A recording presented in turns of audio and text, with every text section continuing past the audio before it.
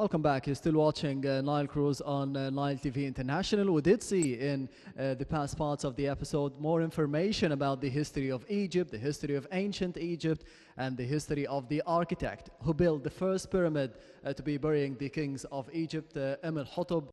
And of course, we'll be having more information in the rest of the episode, so stay tuned.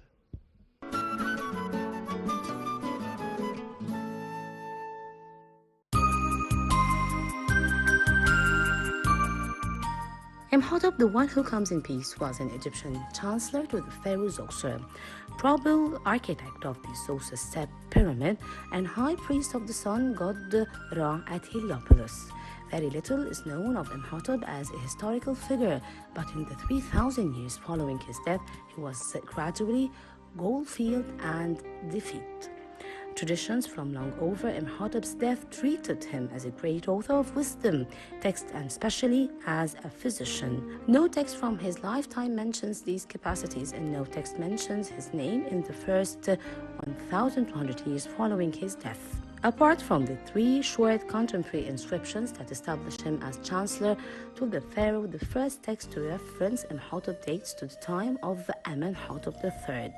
It is addressed to the owner of the tomb. Imhotep's historicity is confirmed by two contemporary inscriptions made during his lifetime on the base or pedestal of one of Zoser's statues, and also by graffiti on the enclosure wall surrounding the unfinished step pyramid.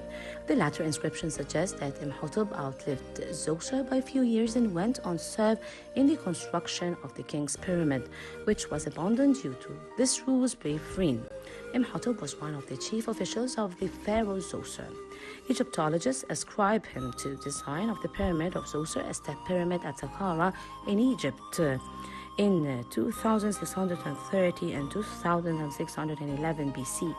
He may also have been responsible for the first known use of the stone columns to support a building. Despite these latter assassinations, the pharaonic Egyptians themselves never credited Imhotep as the designer of the step pyramid, nor with the invention of stone architecture. He was referred in the region of Thebes as brother of Amenhotep, son of Habu, another defeat architect in the temples dedicated to Thoth. Imhotep was also linked to Asclepius by the Greeks as an instigator of the Egyptian culture. Imhotep's idolized image lasted well in the Roman period.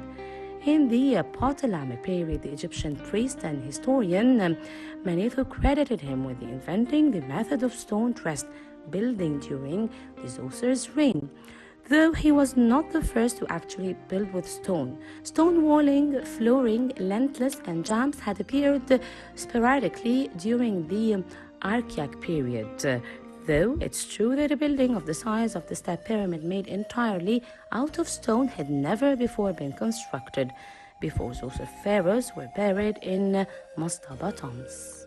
This is Sahra Talawi for Nile Cruise.